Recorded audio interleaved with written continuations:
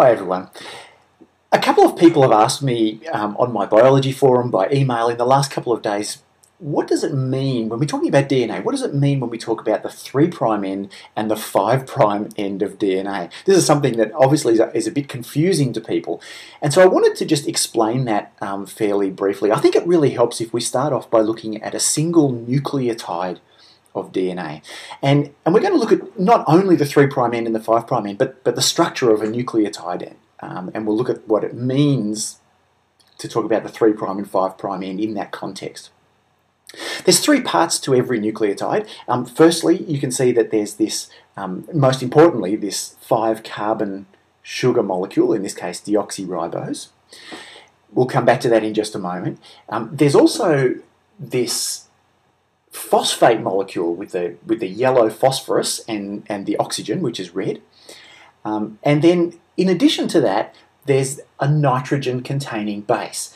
Now, the nitrogen in the nitrogen-containing base is blue, okay? The silver bits in this particular model that we're looking at here are representing carbon, and the little white bits are hydrogen, but they're probably less important. So the nitrogen-containing base, the phosphorus in the phosphate, and then down here in the middle, we've got our 5-carbon sugar.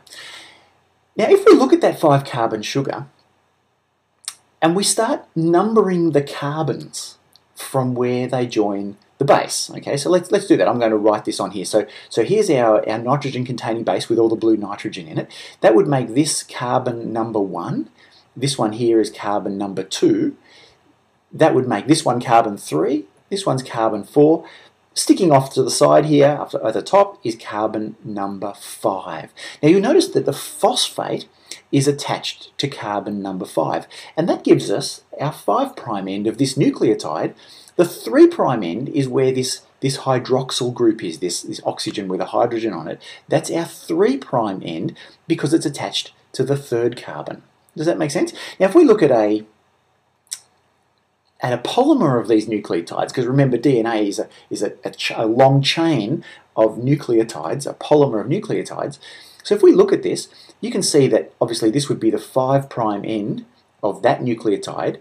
Then this here is the 3' end. That phosphate there is attached to the 5' end.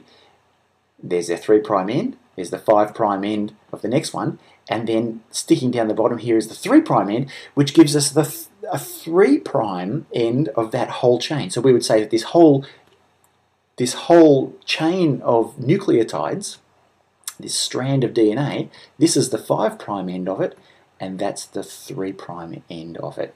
Just going back before we leave this, while we have such a nice diagram of a nucleotide on here, I do also just want to point out to you, when we're looking at the bases here, that remember, we can tell which base this is by looking at a couple of things. Firstly, there's a couple of places where hydrogen bonds here can form. 2 of them, because there are 2 hydrogen bonds that can form, that would mean that this is either adenine or thymine. If it was cytosine or guanine, there would be 3 places where hydrogen bonds can form. Okay, so how do we tell whether it's adenine or thymine? Well, you remember that some of the bases have 2 rings in them like this one does. You can see there's 1 ring there and 1 ring here. And the ones with 2 rings like that we call purines. The ones that have a single ring we call pyrimidines. And you might remember that the bases C, U and T are the pyrimidines. This one, of course, is adenine, so it must be a purine. Okay? See ya.